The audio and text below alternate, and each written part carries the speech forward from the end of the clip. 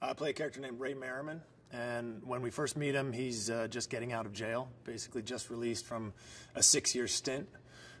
He went to jail for robbing banks, which he got into after he came back from the military, from a deployment, and basically couldn't find the same kind of excitement in his life that he had overseas. And also, couldn't find a good job, and so he ended up going into a life of crime. And one of the jobs had a couple of successful robberies, and then one of the jobs went bad, so he ended up in jail for 6 years. We meet him just as he's getting out, and he's reassembling his group of guys and going after a big fish.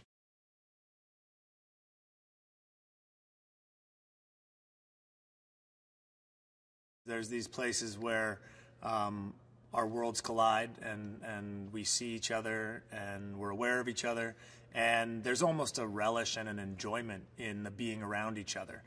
From our side, certainly knowing that we're being chased by the best the city has to offer, the best department the city has to offer, and despite the fact that they're onto us, they know where we are, and they even possibly know what we're aiming for.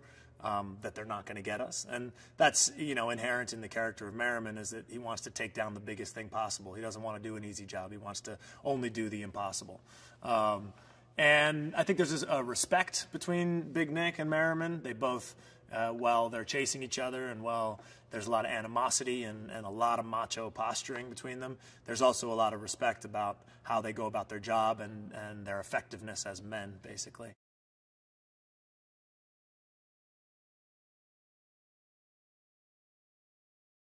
They kept us separate from the regulators, but they would then have, and I don't know if this was intentional, but they would bring them to the training ground around the time we were leaving, or vice versa. So we kept having these moments where we'd be passing each other, and so there was a lot of cold stares and a lot of animosity, a lot of jokes being thrown from long distances.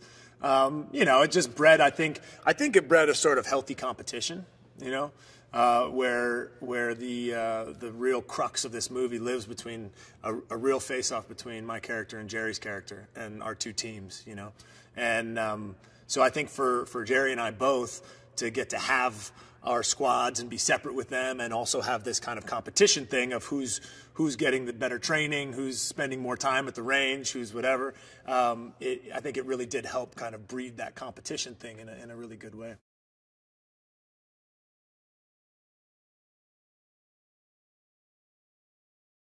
So as soon as they see Nick and his team get out of the truck, they realize that it's time for them to react. So they get out, and they brought their entire arsenal with them just for this occasion, in case they had to fight their way out.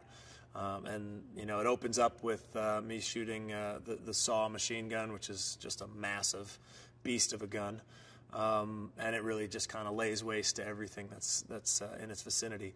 And then from there, you see again the military precision as these guys do a center peel down the corridor, and it's just they move with military efficiency from car to car to car, and basically peel off away from the corridor and down the street.